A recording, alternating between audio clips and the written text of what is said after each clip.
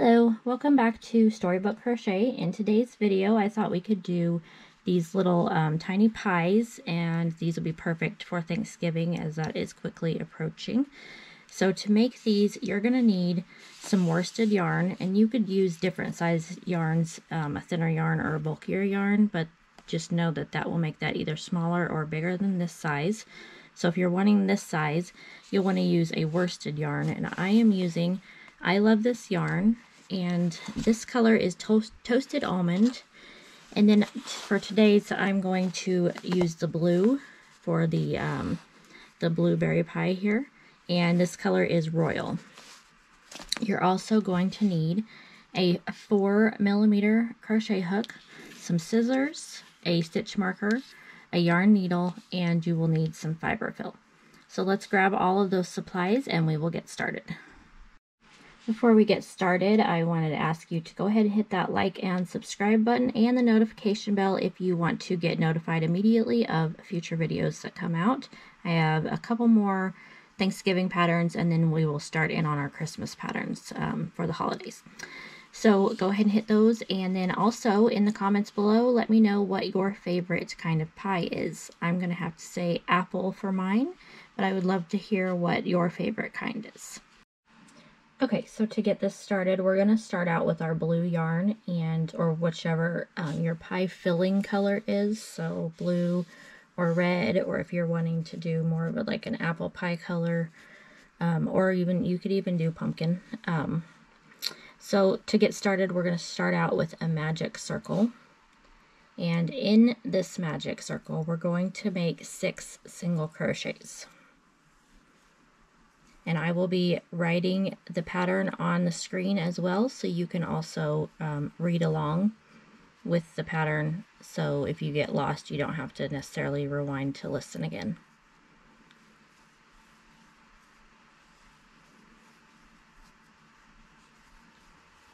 Okay, once you have made your 6 single crochets, go ahead and pull that tail tight to close that opening.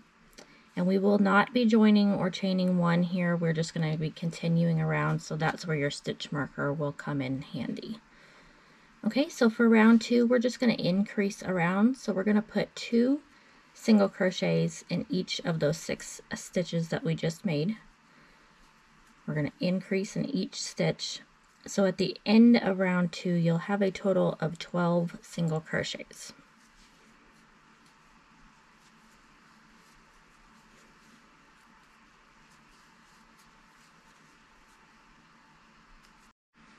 Alright, for round 3, we're going to be starting to make these little bumps where it looks like the berries in our pie.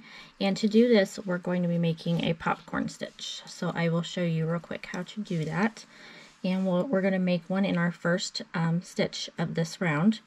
So you're going to make 4 half double crochets into that first stitch. So you're going to yarn over, you're going to insert your hook into that first stitch, pull your loops up. You have 3 loops on your hook. You're going to yarn over and pull through all 3. That's 1 half double crochet. I'll show you that one more time if you're not familiar with the stitch yet. Yarn over, insert your hook into the first stitch, pull your yarn up, 3 loops on your hook, yarn over and pull through all 3. Okay, so you're going to make 4 of those all in that first stitch.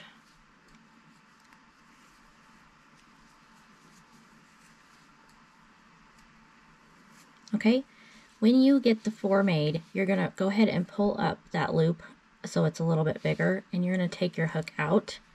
You're going to insert it into that very first half double crochet that you made, and then you're going to insert it back into the loop that you were just working with, and then you're just going to pull it through that very first half double crochet there, and then you're going to chain 1. Okay, so we just made a popcorn stitch. So after the popcorn stitch, we're going to make an increase, a single crochet increase in the next stitch. So you're just going to put 2 single crochets. Okay, so we did a popcorn and an increase, and we're going to repeat that pattern all the way around. Popcorn and then increase. So I'm going to show you the popcorn stitch one more time. So you're going to make your 4 half double crochets in that next stitch.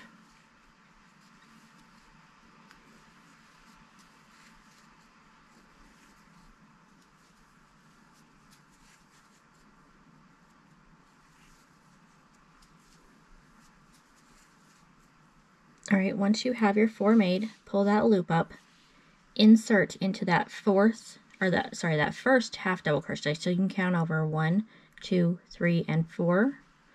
Insert it into the first one, grab your loop there and pull it through. Then chain 1, and then you'll make your increase in the next stitch, so 2 single crochets. So you're just going to repeat that pattern all the way around for round number 3. After this, you'll have a total of 18 stitches made, including your popcorn stitches. Alright, so this is what our pie should look like after our first 3 rounds are made. So for round 4, we're going to start out with an increase in the first stitch. So where that popcorn stitch is, you're going to make an increase. And then we're just going to make 1 single crochet in the next stitch, and then we'll popcorn stitch in the next one.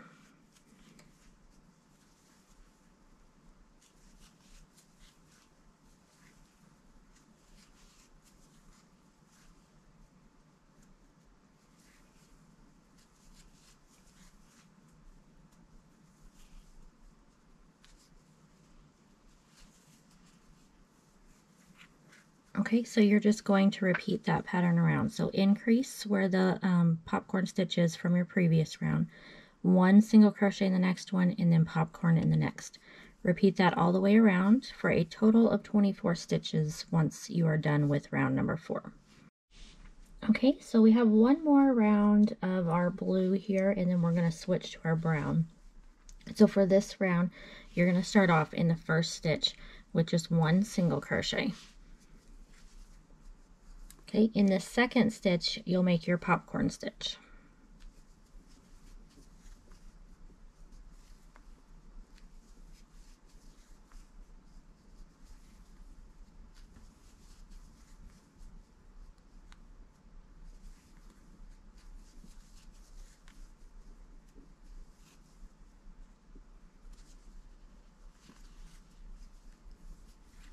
Okay, after you get your popcorn stitch done, in the third stitch, you're going to make 1 more single crochet.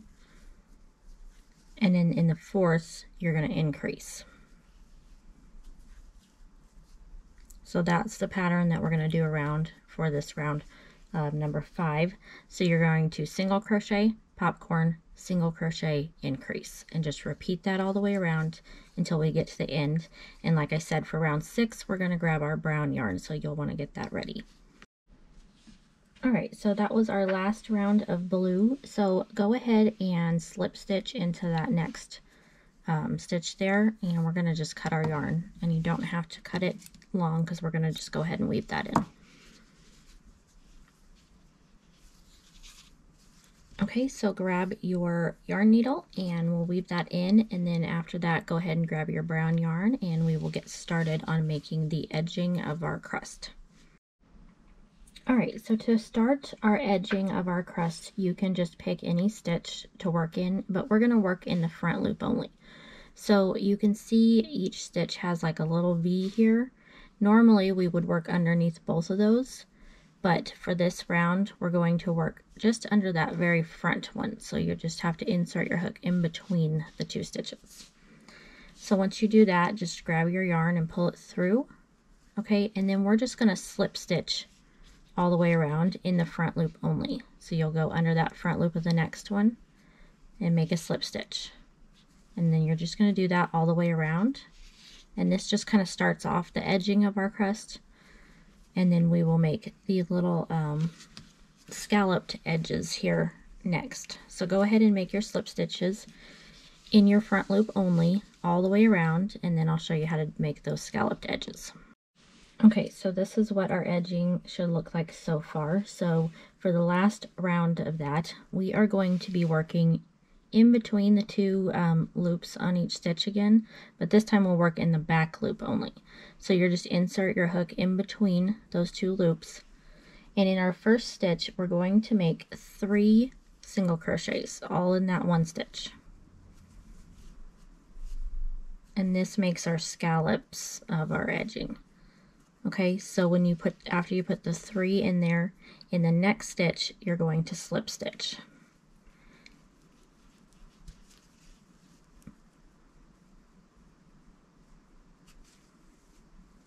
Okay, and you're just going to repeat that around. So the next one, you'll put 3 single crochets,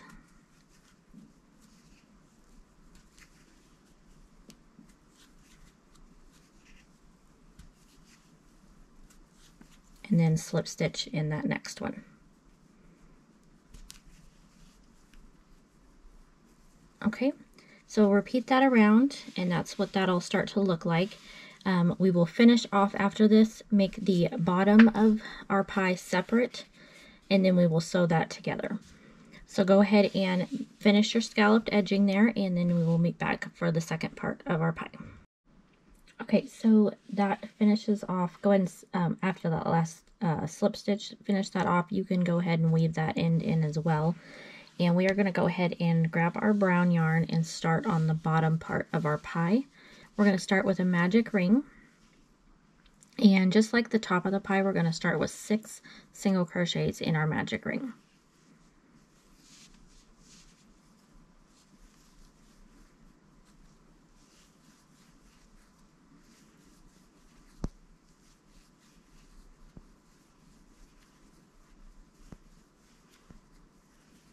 Okay, once you have those 6 made, you're going to go ahead and pull on that tail to close that off.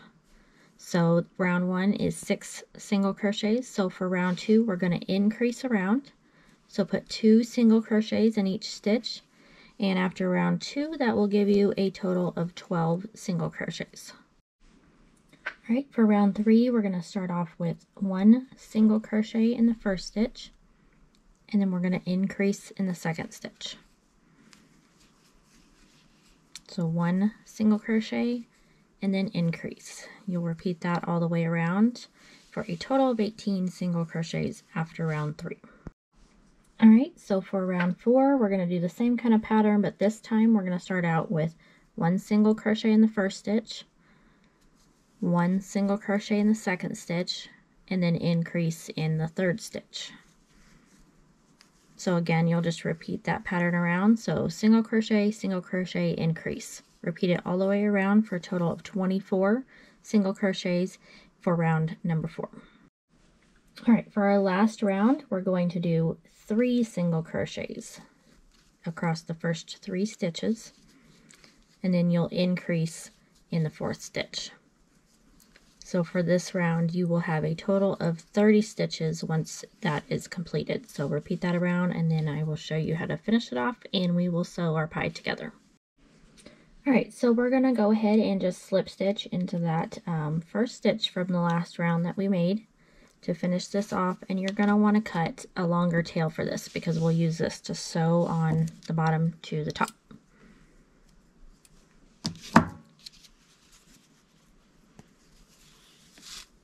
Okay, so you'll want to grab your yarn needle now.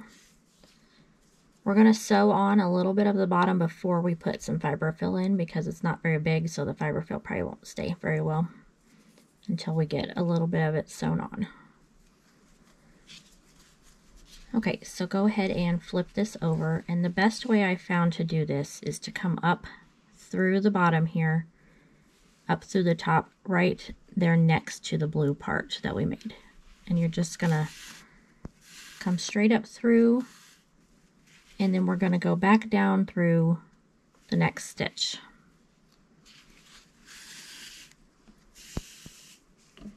Okay, and you're just gonna repeat that all the way around. Once you get about half of it sewn on, I will show you how to stuff it with the fiber fill.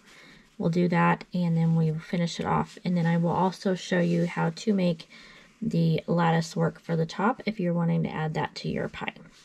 Okay, so we got it about halfway sewn on, so you'll go ahead and just grab that fiber fill, and let's go ahead and just stuff the bottom. You want it to be nice and rounded, so you'll want to fill it pretty good. Once you have it stuffed as much as you want, go ahead and finish sewing that, and then go ahead and weave in that end, and then that part of our pie is done. If you're not doing the lattice work, then you are finished with your pie. But if you want to do the lattice work, I'll show you real quick how to do that. Alright, so now I'm going to show you real quick how to make this lattice work, and here is the finished pie that we've just made. Okay, that's what it should look like. So for the lattice work, it's really easy. You're just going to make a series of chains. So and I'll write these up on the screen for you after I show you this one real quick. So you're going to make 2 chains of 10. So just chain 10.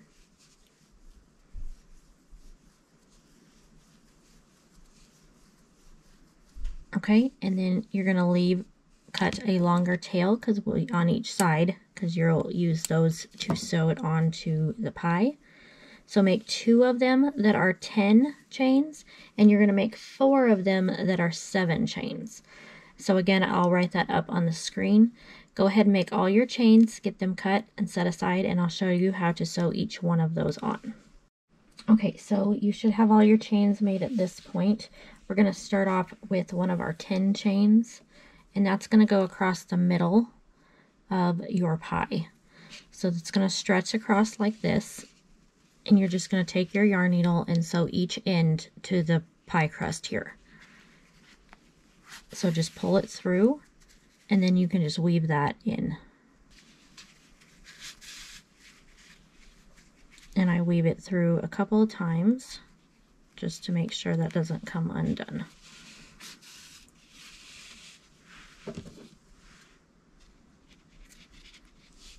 Okay, and then you'll just do the other side, pulling it tight across like this. So again, you're going to put the 10 chain in the middle, and then on the side here, you're going to grab a 7 for each side, and you're going to do the 7s. So you'll have 3 across, a 7, a 10, and a 7.